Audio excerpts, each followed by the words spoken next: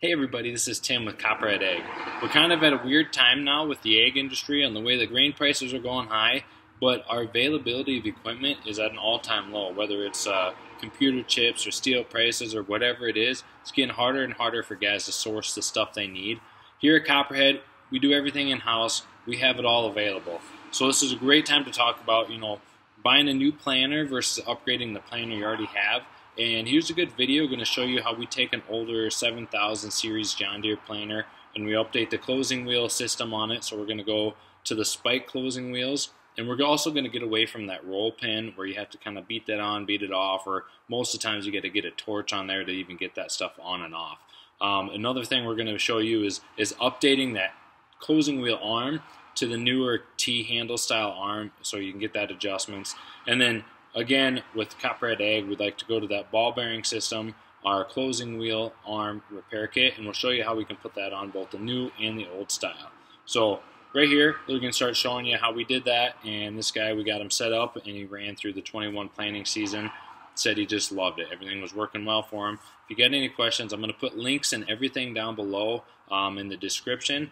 And also our phone number, so if you need anything, you can call us direct and we can help talk you through whatever it is that you have questions on. When it comes to working on these older 7000 series John Deere planters and we're putting Furrow Cruisers on them, we have two options. First, we have a bolt kit where we change that set screw. It goes in there, and then we have threads on the other end for a 5/8 bolt, just like you'd find for the newer closing wheels. The second option is if you get a new arm from Shoup. I'll put a link in the description for this.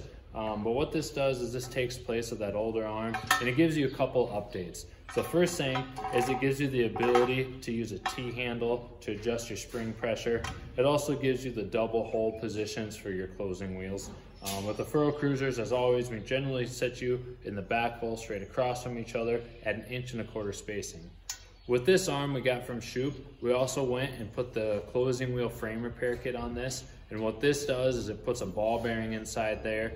So you're running on a ball bearing, you don't have any metal on metal wear, and it keeps that tailpiece straight when you're going down your row.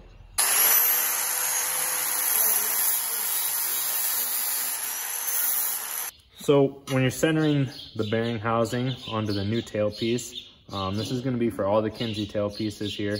You have these 3 points, and what we're going to try to do is try to make sure we're touching that frontmost point and then centering it the best we can between those next 2 points there.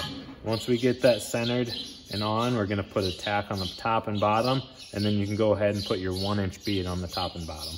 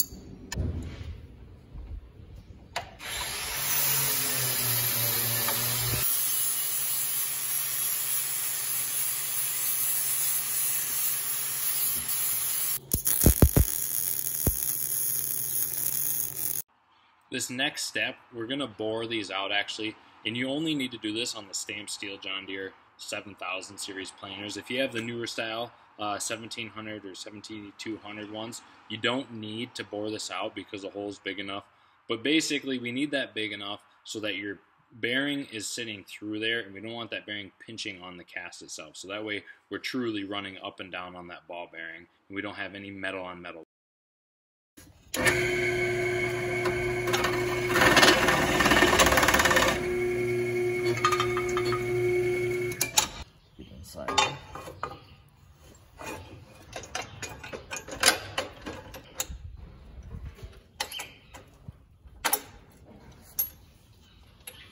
Really get serious.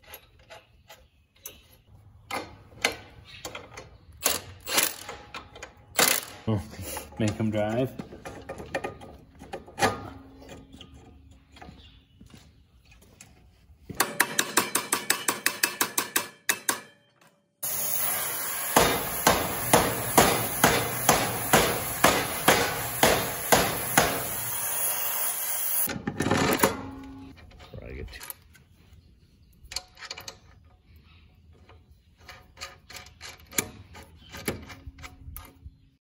When we're mounting our closing wheels, there's a little bit of a guess and check going on, and what we're doing is we're picking the closest point on these closing wheels here, and we're going to measure inside the spikes here and make sure that it's 1.25 inches.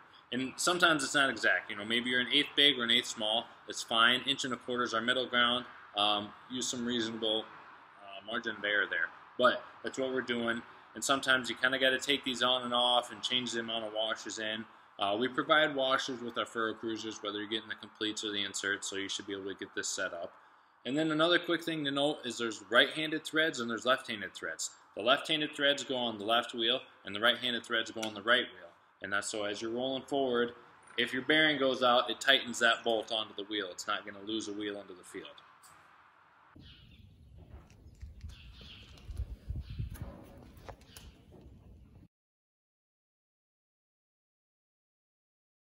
Today, what we just got done doing is updating the closing system on the 7000 series John Deere corn planer. So what we did is we got some Furrow Cruisers back here. On the outside rows, we put the Shoup updated arm so that you can adjust this down pressure with that T-handle like you can on the newer John Deere planers. We also put a closing wheel frame repair kit here, so we're running on a ball bearing. When you're going to Furrow Cruisers on this old planer, you have two options, and both of them involve you buying the complete Furrow Cruiser or the Cruiser Xtreme. And then from there, we have a bolt kit that we can put on the original rows and change that from the roll pin to the 5/8 bolt, or you can update the tailpiece like this. As always, everybody, please just feel free to reach out to us with any questions you have. Leave comments or down below. Get on the phone and just call us. You know, we're always here to talk and take questions and help answer things. Another thing, it's a huge help to us if you can give us thumbs ups down there, if you can subscribe to our page. It really helps the way YouTube analytics is. It helps us to be able to do more with our videos and be more interactive and give you clickable links so you can go straight to products. So if you could do that for us, it would really help us to help you a little bit more. Thanks. Hope you guys have a good day, and if you got any questions, just reach out or send us an email at sales@copperheadag.com.